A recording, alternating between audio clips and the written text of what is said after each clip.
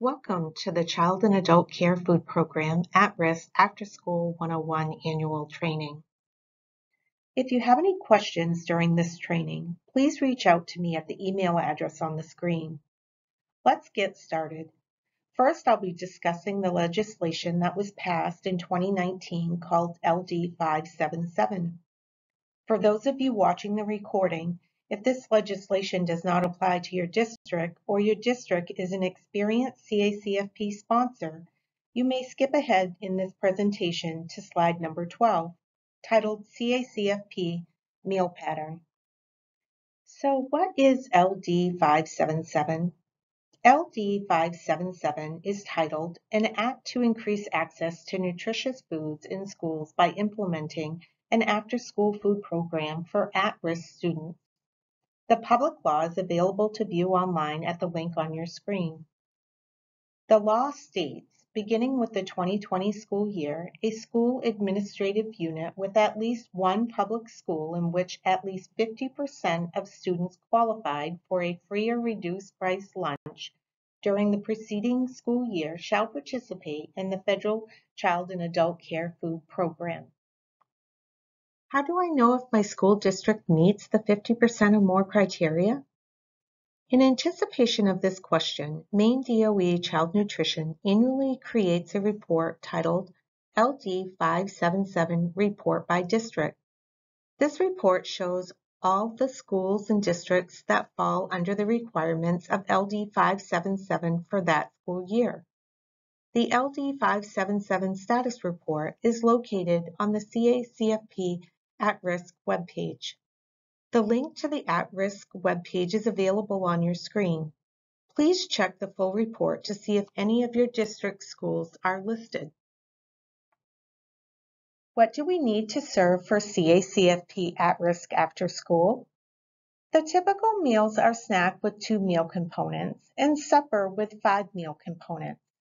Supper can be in unitized containers or served through a normal lunch line. It can be hot or cold, which is a great way to use unserved items from lunch. Schools can also use offer versus serve. Offer 5 components and students must take at least 3 components. The reimbursement rate for each supper meal served is $4.73. $4.43 plus 30 cents cash in lieu of commodities.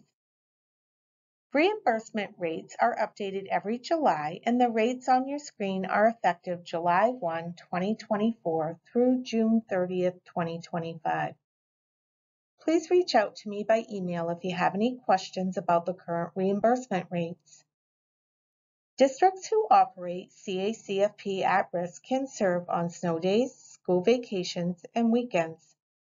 Districts can even serve breakfast and lunch on those days with prior approval. It's important to know that snack or supper can be served as soon as the school day ends. For example, ABC school dismissal bell rings at 2:30 p.m. and ABC school can serve supper at 2:30 p.m. A requirement of the program is participants need to eat their meal on site. I will be discussing any waivers currently in place shortly on slide number 14. If my district meets the requirements of the law for CACFP at-risk after school, but our district is already serving snacks through the after-school snack service program, do we need to do anything? Yes, the district needs to either participate in the CACFP at-risk after-school program or opt out using the guidance from LD 577. Our district or school does not offer an after-school enrichment activity. What are we required to do? An after-school education enrichment activity that is open to all is a requirement to participate in CACFP at-risk after school. If a district or school does not provide education enrichment activities, the district or school does not qualify for CACFP at-risk and must opt out using the guidance from LD 577 or start an enrichment program. What does open to all mean? education enrichment activities that do not limit membership for reasons other than space or security, or where applicable, licensing requirements.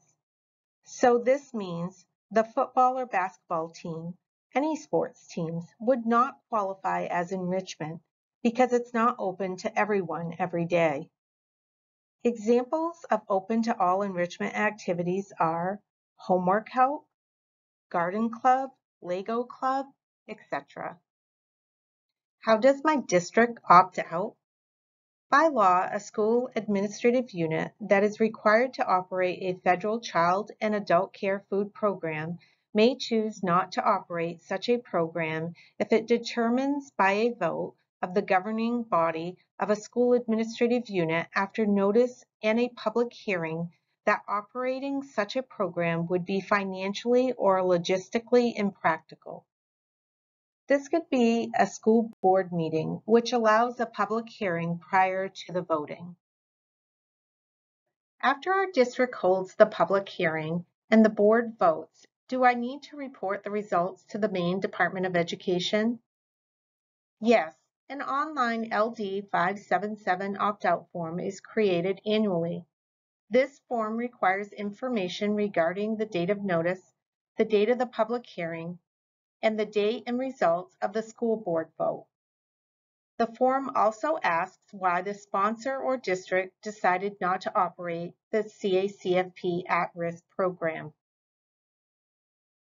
Under LD 577, when do schools have to have their public hearing by? Is there a deadline or a timeline? Child Nutrition annually posts a list of qualifying schools that fall under LD 577 for that school year.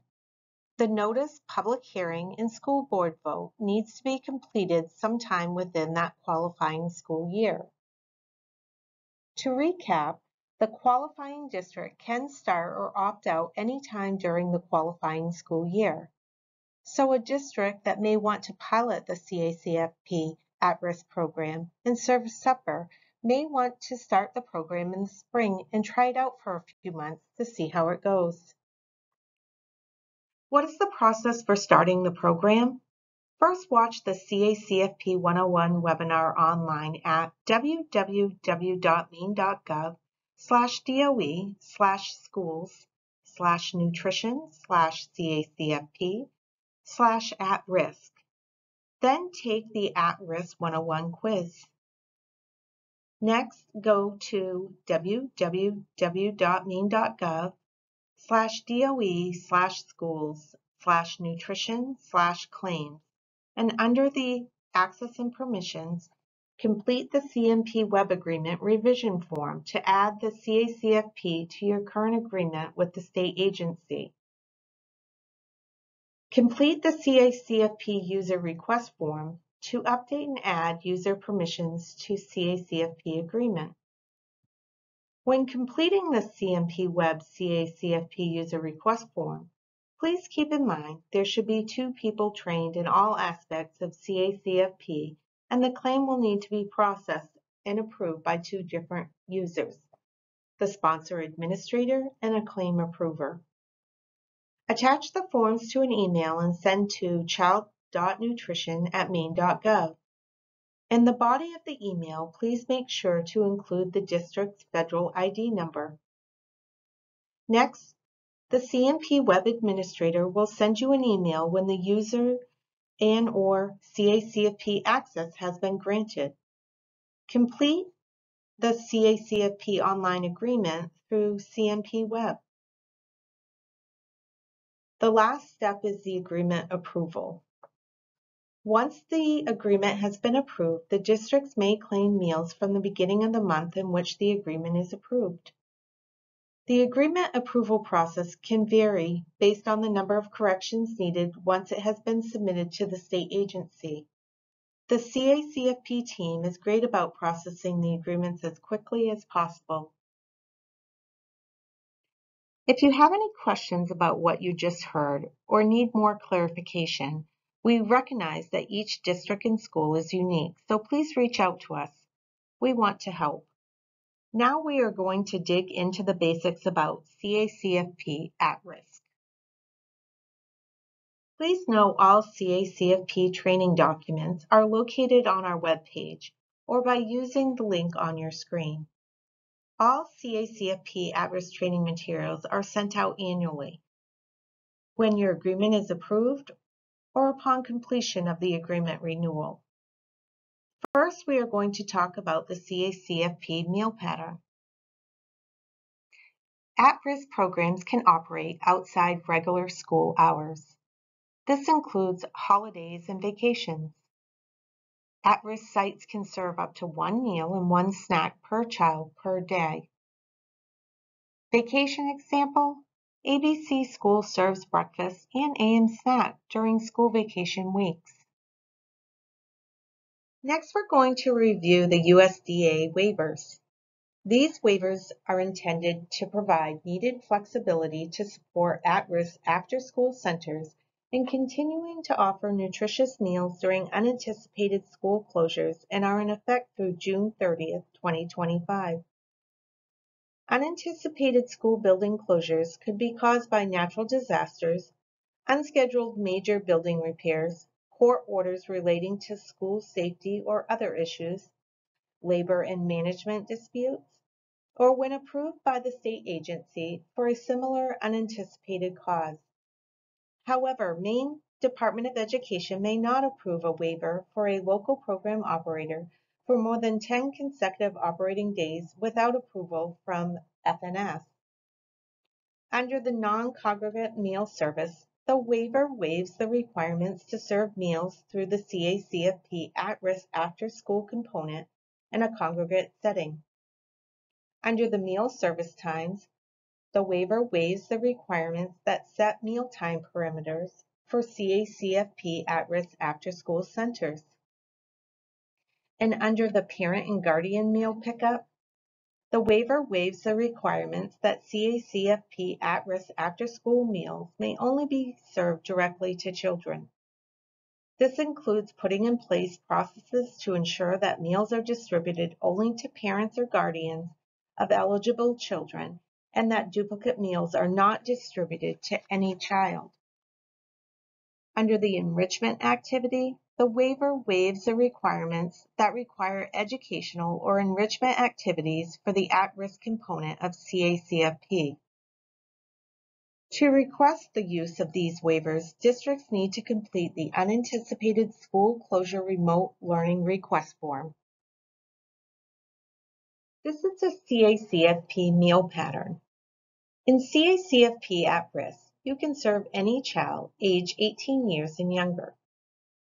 It's important to know that you would serve participants between the ages of 13 and 18 the same serving sizes as the 6 to 12 age group.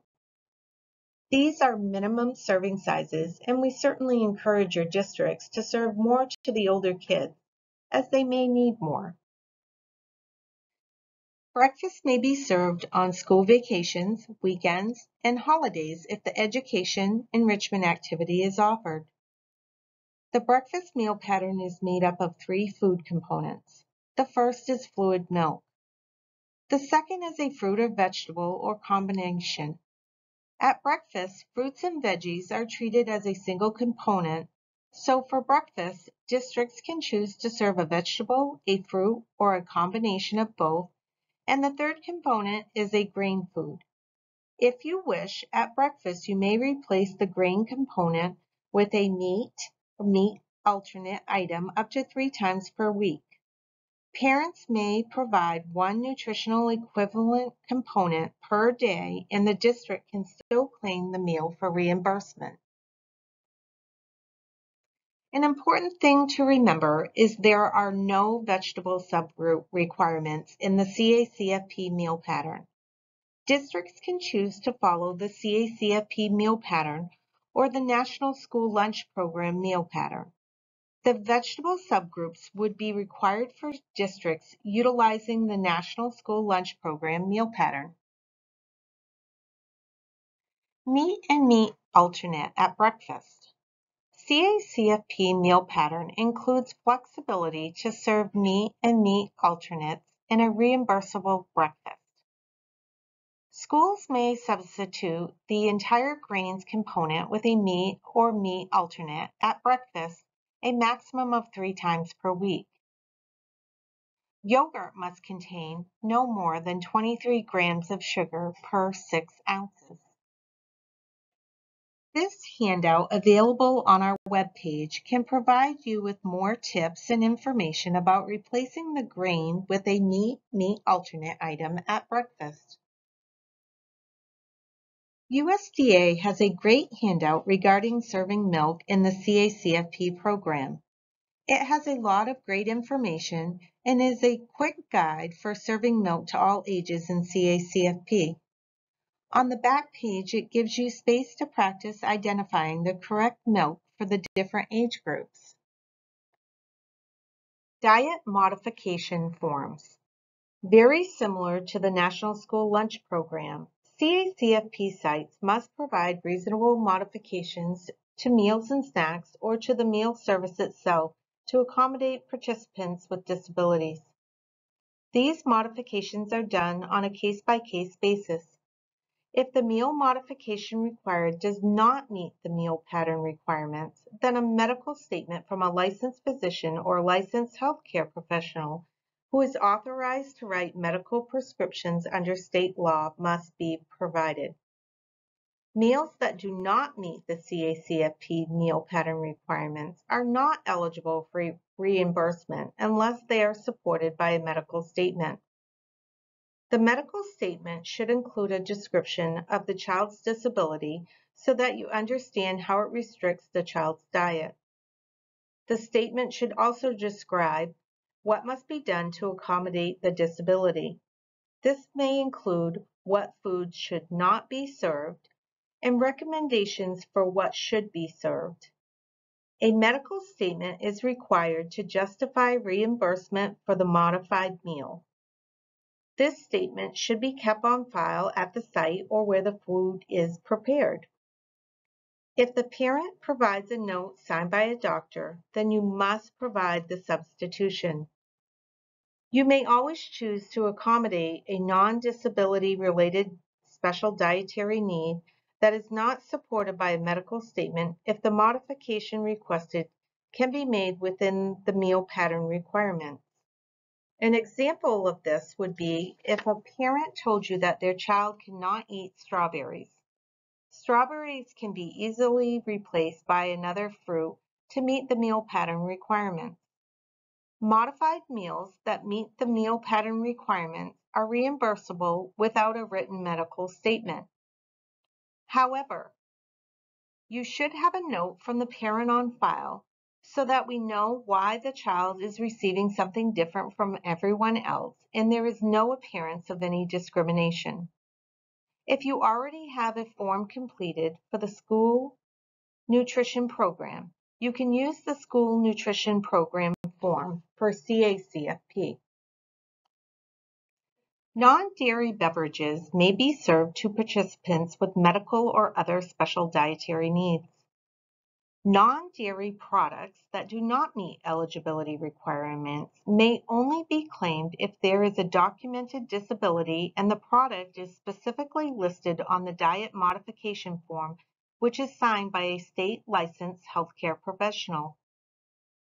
Non-dairy beverages must be nutritionally equivalent to cow's milk and meet the nutritional standards listed in the manual. Non-dairy beverages may be any fat level and must be unflavored for children under age 6. As you'll remember, fluid milk is its own component in the CACFP. So if you cannot serve fluid cow's milk, then you need to either find a beverage that's nutritionally equivalent to cow's milk, or you'll need a note from a state licensed healthcare professional if you want to receive reimbursement. The following milk substitutes do not require a diet modification form. Remember, if the parent or guardian has a medical note from a state licensed healthcare professional, then you must provide the food substitute. However, you may run into a situation where a parent or guardian requests a substitute, but the child does not have a disability and they do not have a medical note from a state licensed healthcare professional. It's definitely good customer service to provide the requested substitute if at all possible. If not, remember that parents can still bring in one meal component and you can still claim the meal if you provide all of the other food. Regardless of whether you're providing the substitute or the parents are, have the parent fill out the diet modification form and keep it on file to prevent any appearance of discrimination. The meal containing the substitute will be reimbursed if the substitute is nutritionally equivalent to the original component and meets the meal pattern requirements, and the diet modification form is on file. For example, a family might be vegetarian and want their child to receive a non-dairy beverage. It would be good customer service to purchase the non-dairy beverage if you can. Have the family fill out the diet modification form to request that their child receive a non-dairy beverage. Then refer to the list of milk substitutes mentioned in the last slide. If the non-dairy beverage that they are requesting is listed on the chart, it is nutritionally equivalent to cow's milk, so it meets meal pattern requirements, and you can serve it and receive reimbursement with just the parent's note on file.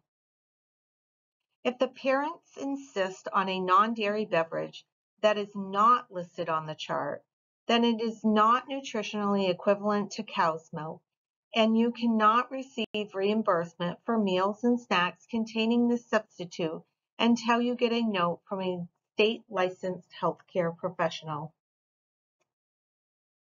100% fruit or vegetable juice is credible in the CACFP as either a fruit or vegetable, depending on what it's made of. But you are only allowed to serve juice one time per day. This is due to juice lacking dietary fiber and other nutrients. Vegetables and fruits that are blended and served as a smoothie are considered to be juice and are included in the restriction of juice being served no more than once each day. The once per day juice restriction applies to the site, not to the individual child. So juice cannot be served at PM snack and supper even if the snacks are being served to two distinctly different groups of children. If juice is being served at two different supper shifts to two distinctly different groups of children, it can be served to both shifts because only one meal service contains juice. The meal pattern for kids for lunch and supper is made up of all 5 meal components. Unlike breakfast, fruits and vegetables are considered different meal components at lunch. There are a few rules around serving fruits and vegetables at mealtime. Pureed fruits and vegetables used as part of a meal item, such as pureed carrots in a sauce used for macaroni and cheese, can count as a credible vegetable as long as the dish also contains at least 1/8 cup of a recognizable vegetable per serving. 2 servings of different beans, peas, and lentils can count as a vegetable and as a meat alternate in the same meal if they are in separate dishes. For example, chickpeas may be served as part of a salad as a vegetable component, and pinto beans may be served as part of a chili as a meat alternate component. A full serving of the lentils included in each dish must be served to each child in order to claim both a vegetable and a meat alternate component. At lunch and supper, you have the flexibility to replace the fruit component with a second vegetable if it's a different vegetable from the one you're already going to serve. This is because most children already eat enough fruit.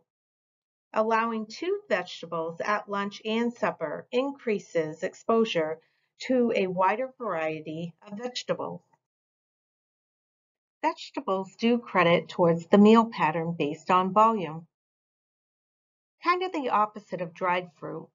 Raw leafy greens credit at half the volume, So for example, 1 cup of raw spinach leaves would credit as 1/2 cup vegetables. And in the CACFP, we credit tomatoes and avocados as vegetables. So you'll want to keep that in mind when you plan your menu. Here's an example. The lunch and supper meal pattern for children 6 to 18 years of age requires minimum serving sizes of a 1/2 cup serving of vegetables and a 1/4 cup serving of fruit. Therefore, the serving size of the second vegetable served in place of the fruit component at lunch or supper for this age group must be at least 1/4 cup. And remember to offer 2 different vegetables. If you offered a 1/2 cup of cooked carrots and a 1/4 cup raw baby carrots, then the meal would not meet the meal pattern and you would not be eligible to receive reimbursement for the meal. So in the example above, a supper with a serving of red peppers and a serving of carrots, both of which are in the red and orange vegetable subgroup, would be allowable. Schools may not serve 2 fruits at lunch or supper. Food items that are a mix of vegetables and fruit, such as a carrot raisin salad, can credit towards both the vegetable and fruit component at lunch and supper if each component is easily recognizable and each serving contains at least the minimum reimbursable serving size of a 1/8 cup of carrots and 1/8 cup of raisins. A child 6 to 12 years of age would need to receive a 1/2 cup of carrots and an 1/8 cup of raisins in a serving to have the carrot raisin salad credit as the entire vegetable and the entire fruit component. Now you may have noticed that I said 1/8 cup of raisins rather than a 1/4 cup of fruit mentioned in the meal pattern. That's because dried fruit credits a little differently. Dried fruits credit towards the meal pattern at twice the volume of fresh fruit. So a 1/4 cup of dried raisins credits as a 1/2 cup of fruit. Another rule around serving fruits is that home canned fruits are not allowed due to the risk of botulism, but freezing your own fruit is okay. Just like vegetable and fruit mixtures, serving 2 vegetables as part of a vegetable mixture can also credit toward the entire fruit and vegetable component if you can recognize each vegetable in each serving contains at least that minimum 1/8 cup serving size. Also, home canned vegetables are not allowed due to the risk of botulism, but like fruits, freezing your own veggies is okay. If you buy pre-mixed vegetable mixtures like the one on the screen, it is allowed and credited as a single vegetable because you don't know how much of each vegetable is actually in the mixture. At snack time, you can serve any 2 of the 5 meal components as long as only one of the components is a beverage. It's best practice to include a fruit or vegetable as one of your snack components to encourage healthy eating. The grain component includes foods like breads, cereals, crackers, rolls, muffins, and tortillas. Major things that you need to remember about grains in CACFP include that most sweetened grains are not allowed in CACFP, and that one grain item served each day must be whole grain rich.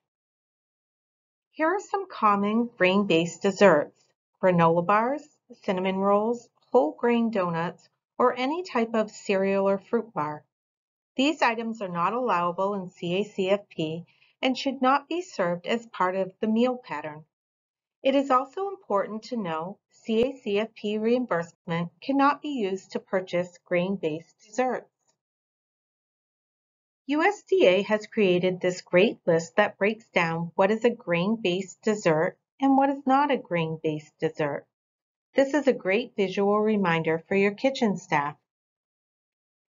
On the CACFP Resources webpage, we have a section dedicated specifically to ounce equivalent resources, including the measuring chart we just discussed. the Feeding Infants Using Ounce Equivalents Guide, Calculating Ounce Equivalents in Recipes, and Crediting Single-Serving Packages of Grains. My amazing coworker April has created and recorded a wonderful ounce equivalents webinar that takes you step by step through the process of determining ounce equivalents in CACFP. This webinar link is available on the resources webpage, and I also put the link on this slide. With CACFP, 1 grain component served per day must be whole grain rich. If you plan to serve only 1 meal or snack per day in your program, the grains served at that meal must be whole grain rich. On this slide is a resource created by the National CACFP Sponsors Association. This handout shows you how to correctly identify a whole grain rich food item using the rule of 3 and other methods. This resource is available on our website. In CACFP, you are required to post a dated menu for parents and children to see the wonderful food you're serving. Production records are not required for CACFP, so your menu must state all the components that you are serving specifically. Generic statements like fruit or vegetable should be updated to the actual item offered before the day of meal service. Cereals and yogurt should specifically list the types served since there are sugar limits on those items in CACFP. The types of milk offered should be clearly represented on the menu. Here you can see this district is offering 1% white or skim chocolate milk with each meal. Another menu requirement is that you identify which daily item is whole grain or whole grain rich. You cannot write a statement on the menu that says that 1 grain per day is whole grain rich. You'll need to identify specific items each day with the words whole grain or the letters WG or WGR. Please be aware potato chips and veggie straws are not credible items in the food program. Also, breakfast cereals served must contain no more than 6 grams of sugar per dry ounce. Breakfast cereals include ready-to-eat cereals, instant, and hot cereals. How do I determine if a breakfast cereal is within the sugar limit? One way to determine if your cereal meets the CACFP sugar limits is to use the Maine Special Supplemental Nutrition Program for Women, Infants, and Children approved breakfast cereal list. All cereals on the WIC list meet CACFP sugar limits. You can also use the USDA's Team Nutrition Training Worksheet. The third method you can use is the nutrition facts label on your breakfast cereal packaging to calculate the sugar content per dry ounce. How do I determine if a yogurt is within the sugar limit? You can use the USDA's Team Nutrition Training Worksheet. And you can also use the nutrition facts label on the yogurt packaging to calculate the sugar content. At-risk sites must offer all 5 components at supper, and a child may decline to take 1 or 2 of the components. Mixed component items containing 3 or more components may not be declined. A meal component is one of the food groups that comprise a reimbursable meal. A food item is a specific food offered within a food component. Like turkey on whole grain bread is a food item that contains 2 food components. Also, offer versus served is not allowed for snacks. USDA has this handout available for more information on how to implement offer versus serve. There may be times when you want to serve a homemade or pre-made combination food or mixed dish. These are foods in which a single serving of the food item contains 2 or more of the required food components. Common examples of combination foods are pizza, shepherd's pie, chef's salads, and a hamburger on a bun with lettuce and tomatoes. To document how these foods credit towards the meal pattern, Keep either a standardized recipe or documentation from the food manufacturer on file. We will ask to see these documents during administrative reviews. A CN label statement clearly identifies the contribution of a product towards the meal pattern requirements. It protects child nutrition program operators from exaggerated claims about a product. A CN label provides a warranty against audit claims if the CN label product is used according to the manufacturer's directions. During an administrative review, the CACFP team will be asking to see copies of CN labels for items listed on the menus. There are a couple of great resources available for helping you determine if and how a food item credits towards the meal pattern. One of these items is USDA's Food Buying Guide. The Food Buying Guide is available online and includes many different features to help you determine if items are credible and helps you determine how much food to buy. Another resource is USDA's newly updated crediting handbook for the CACFP. This is a great resource for learning about the meal pattern and determining if foods are credible or not. Now I'm going to talk about record keeping in the CACFP. Record keeping is a very significant part of CACFP. Keeping accurate, complete CACFP records proves that you're eligible to receive this reimbursement. You'll hear us say a lot, if we can't see proof, we have to say it didn't happen. There are a lot of different types of records that you need to keep for CACFP. Today I'm going to go over what records you need to keep on file and where. Please try to keep your records well organized. It will save all of us time and energy when we review your program. You can keep your records digitally or on paper. We'll be asking you to upload documents in the CMP Web e-review system prior to the date of the on-site visit, and we'll also look at other documents on-site. According to regulations, you must keep all CACFP records for 3 years plus the current year, so 4 years total. If your institution is going through an audit, certainly keep your records until the audit is closed. And if your institution has a policy to keep them longer, of course, that is fine as well. The current and past year's documentation must be kept on site. The other 2 years can be kept off-site if you don't have enough space to keep all 4 years on site. We give you all the different records, forms, and information that you'll need for your daily CACFP operations. CACFP sends out CACFP at-risk documentation once your agreement is approved or renewed. Most of the resources are also at the very top of the resources page on our Maine DOE CACFP website so that you can access them anytime that you need them. If the forms that we created for daily operations do not work well for your particular program, you are welcome to create your own as long as they capture all of the needed information. It will be helpful if you organize the majority of your program paperwork by month. When we audit your program, we will request to see all of your program paperwork for a specific month of operation, so having it already organized by month will be really helpful.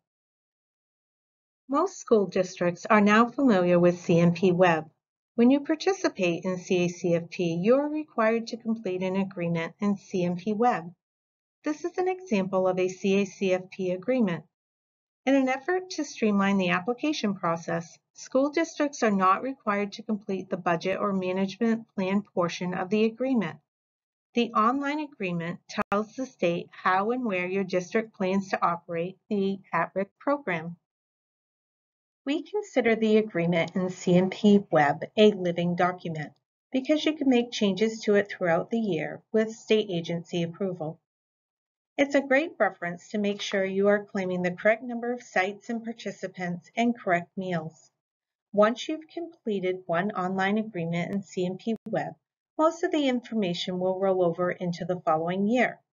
The district will be required to submit an agreement every year. Now I'm going to go through some of the specific record-keeping requirements for different CACFP records. The first is the non-discrimination statement.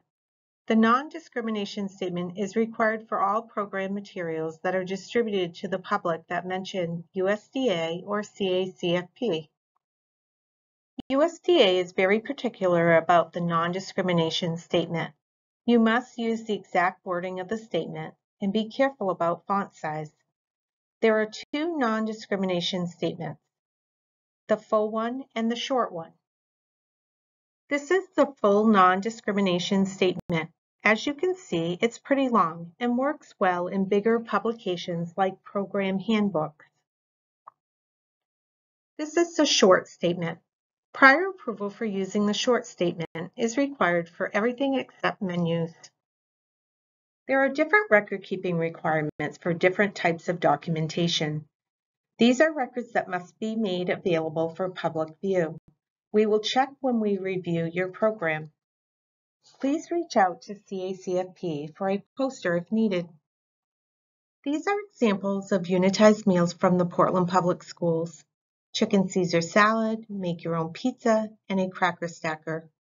Portland uses a CACFP meal pattern. Sanford schools have utilized their mascot to brand their supper meals. Spartan Super Snacks. They have created stickers that go on the unitized meal containers to show off their brand. Along with posting the menu in public view, the Spartan Super Snacks menu is posted daily in the announcements. This is a great way to promote your program during school. Meals are delivered to sites in Cambro containers to keep meals at the correct temperature. At-risk service is different for every school and every district. Some use carts, some use the normal lunch line. Find a way that works best for your students and your staff. The meal service can be in the cafeteria or served from a cart. The kids can eat in the cafeteria, the classroom, on the sports field, the library, anywhere, as long as it's on site. Under typical program rules, participants can only take one component off-site, such as a grain, fruit, or vegetable. The supper cart picture on the slide is from a school district in LA. In order to participate in CACFP, you are required to train your CACFP staff on 7 specific CACFP topics annually. Trainings that you or your staff receive outside of your organization do not count towards this requirement. You need to train your staff on exactly how to perform CACFP duties in your program. So outside trainings don't count. Some topics relate to all staff.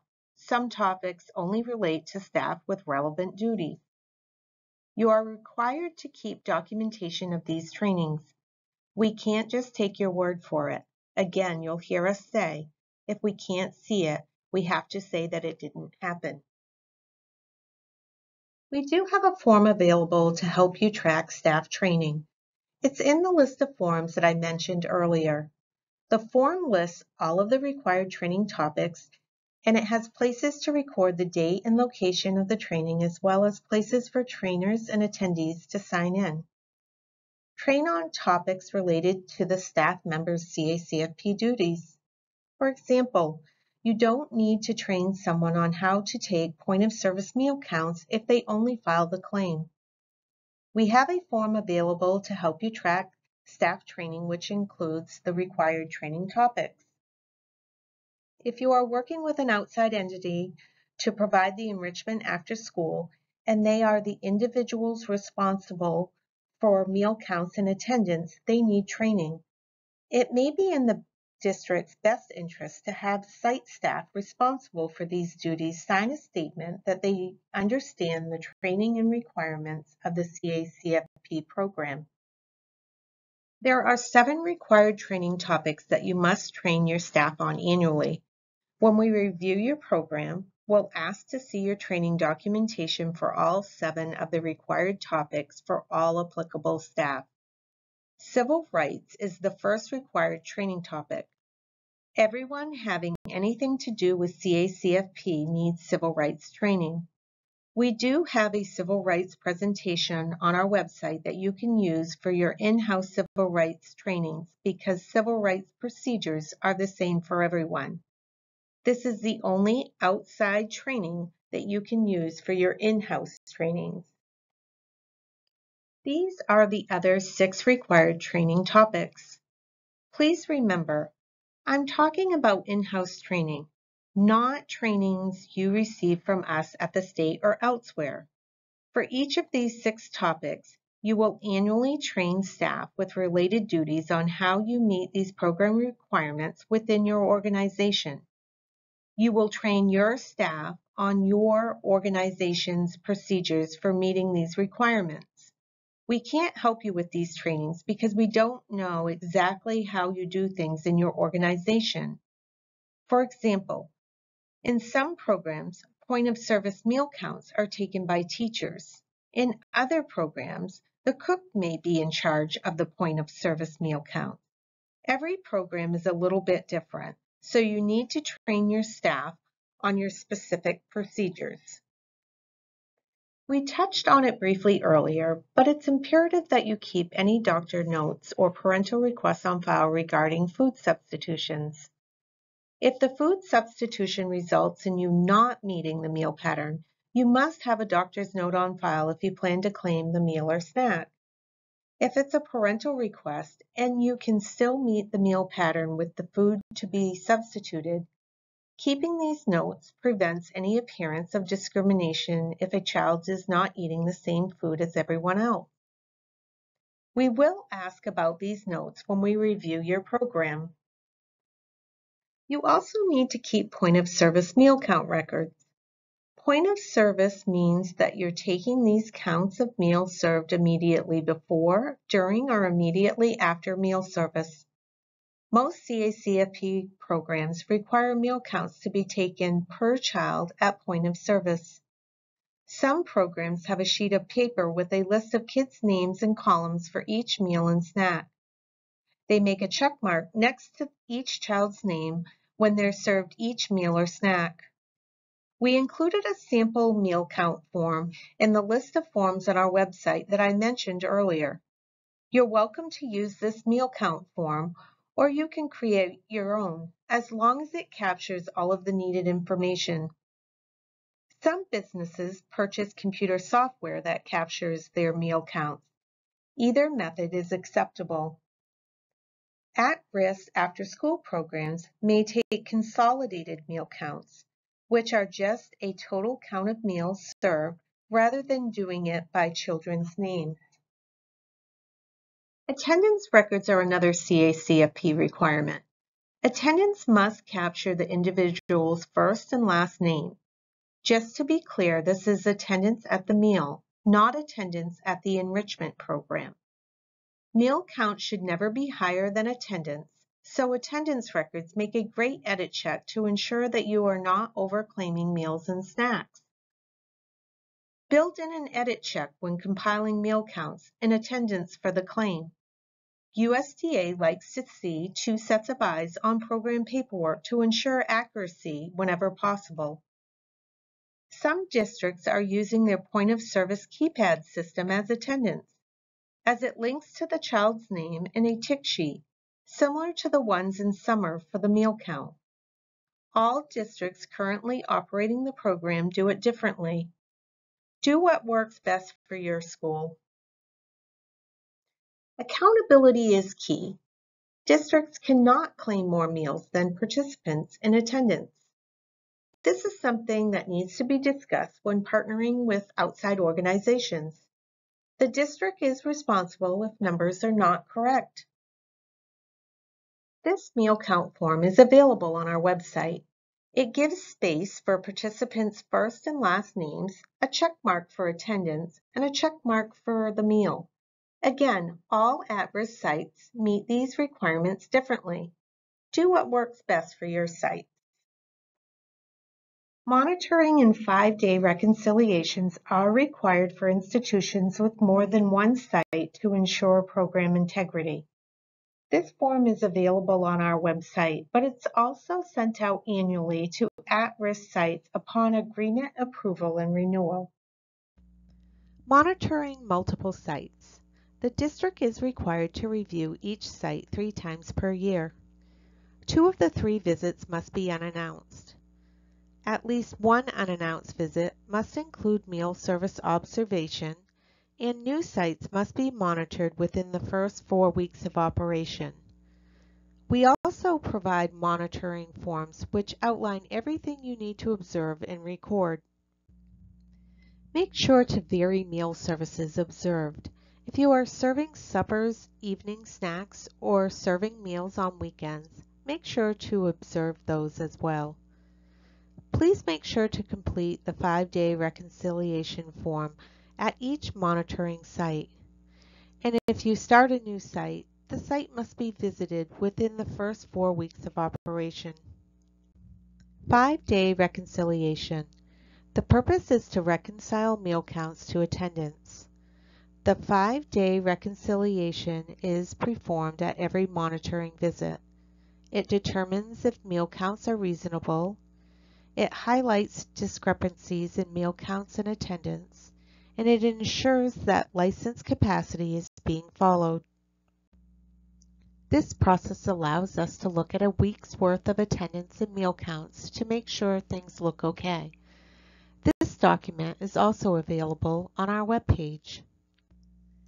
Annual racial and ethnic data collection is used to determine how effectively F&S programs are reaching potential eligible persons and beneficiaries. Programs operating CACFP are required to collect racial and ethnic data for each site under its sponsorship each year. Schools that sponsor at-risk sites can use the race and ethnic data that is collected for the school in which the at-risk program is operating. Districts that collect meal benefit applications should make every effort to help parents understand the reason for the data collection and encourage them to complete the race and ethnicity portions of the form. If the sponsor or district cannot attain race and ethnic data through meal benefit applications, the following process on the slide should be used to collect annual racial and ethnic data. The sponsor must retain racial and ethnic data for 3 years, plus the current year, and must safeguard this information to prevent its use for discriminatory purposes. Access to program records containing racial and ethnic data should be kept confidential and limited to authorized personnel. When filing a claim, it's important to remember that each claim applies to a single calendar month. For example, February 1st through February 28th. Even if that month ends in the middle of the week, make sure your other supporting documents reflect that as well. At-risk after-school programs receive the free rate of reimbursement for all meals and snacks served. CIL stands for cash in lieu. This is extra reimbursement money that you will receive for every lunch and supper served that meets the meal pattern. So for every free lunch and supper you serve, you'll get $4.73 in reimbursement. This is a screenshot of the site claim for a for-profit child care center in our online claiming system. We've had a lot of folks tell us that they really like this new claiming system. This is the information that you'll be entering each month for each of your sites. At-risk programs enter the number of kids that participated in the month in the free section as they get the free rate of reimbursement for all participants. You'll enter the number of days you operated, that's the number of days that you were open for enrichment and fed kids at least one meal or snack through CACFP. Then you'll enter your total monthly attendance, which I'll explain in the next slide. Next, you'll enter your total meal counts for the month. There are a couple more steps involved in submitting your claim for payment, but we have directions for filing claims in the new system, and we are here for assistance when you need it. As I mentioned, you will be required to report your total monthly attendance in our online claim filing system. This is how you calculate your total monthly attendance. At the end of each day, using the attendance roster, you'll count the number of unique kids that attended and ate at least one meal or snack. At the end of the month, you'll add up all of the daily totals to calculate your total monthly attendance. The payment system has edit checks in place to ensure that we are paying you based upon what you're approved for in your agreement. If you try to claim more than what's in your approved agreement, the system will give you an error message, and the system will not pay a claim that has errors. When you claim, you cannot claim for more kids than you've reported as being enrolled in your program. Since you're an open site, this is the best guess you've made regarding the maximum amount of kids you could serve at one time. If your program has the potential to serve more kids than your best guess, say there's an event happening at the school during the same time as your CACFP at-risk supper time, make sure you increase that amount for the month you plan to serve those additional kids. Also, you cannot claim for any meals or snacks that you're not approved to serve, and you can't claim for any months that you said you would be closed. That's why it's important to make sure that the information in your agreement is always current and correct. Also, if you go in to update your agreement, the system also looks at your sanitation and fire inspection dates and will not allow me to approve the agreement if those dates have expired. We have been working around that process due to delays, but please make sure your agreement is updated with any changes.